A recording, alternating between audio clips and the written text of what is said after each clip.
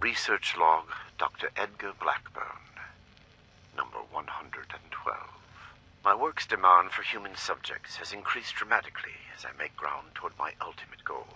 To this end, I have contracted with a group of mercenaries calling themselves the Hellcat Company. Trustworthy, if such a term applies here. They display a useful moral flexibility. They do not question the nature of my work or my need for human subjects, and I do not illuminate them.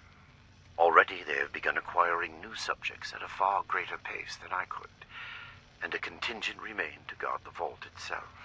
I must be careful. A mercenary is only as loyal as their pay, after all. My control of the vault security systems keeps them in check. For now. End log.